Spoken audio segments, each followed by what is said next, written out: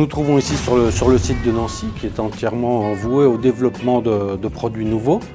Ça fait 5-6 ans maintenant que nous ne faisons plus que cette activité-là, c'est-à-dire la création des nouveaux modèles, depuis leur modelage, leur sculpture ou éventuellement l'adaptation de pièces d'autres artistes et la fabrication de quelques produits d'exception.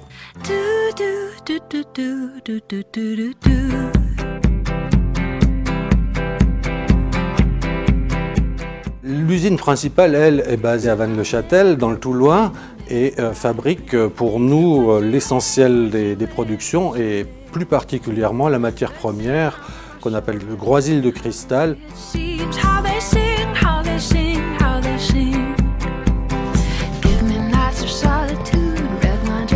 La principale spécificité de Daum par rapport à nos confrères cristalliers est l'utilisation d'une technique particulière qui est celle de la cire perdue.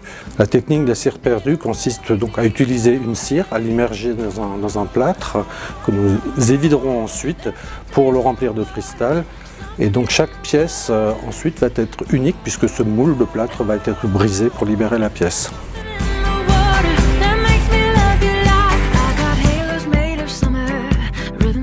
L'autre avantage de cette technique, c'est de pouvoir réaliser des pièces polychromes. Donc les effets de couleurs sont obtenus par l'utilisation de groisil, des petites miettes de cristal de différentes couleurs, comme celle-ci, qui assemblées avec d'autres vont nous faire obtenir un effet chamarré à nul autre pareil.